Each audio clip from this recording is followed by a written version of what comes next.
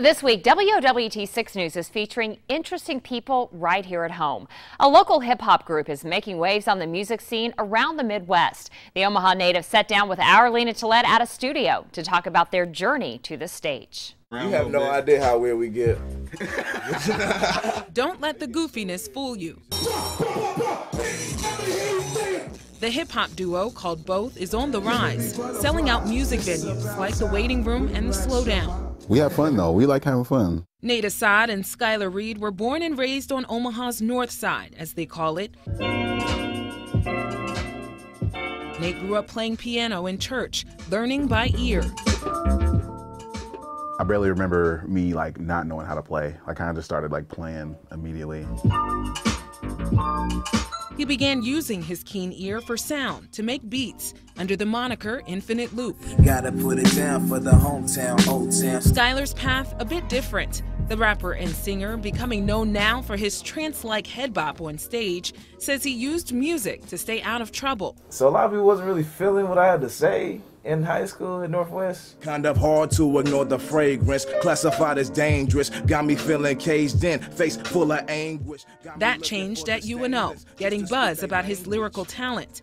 A mutual friend introduced Skylar to Nate, who was also making a name for himself. What he produces is what I wish my hands could make, and what I say is what he's thinking.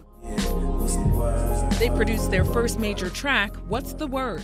That it was just something to do, even though we took it serious and we're going to put our heart and soul in it to the point we're at now. We didn't know what it was going to be.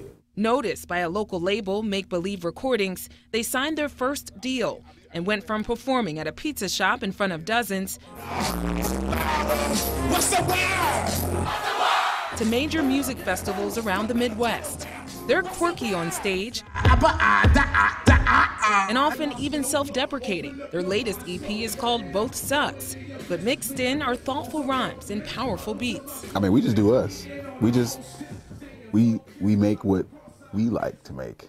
And I feel like nowadays, originality gets you everywhere.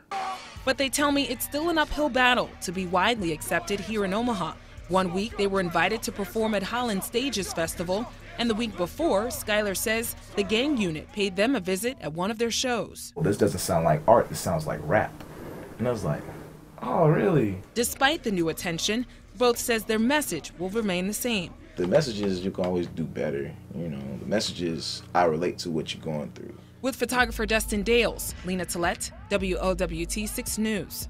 The group is planning 2 major feats next year, a tour and an album. And for more information on their music or the local label Make Believe Recordings, you can find this story on WOWT.com.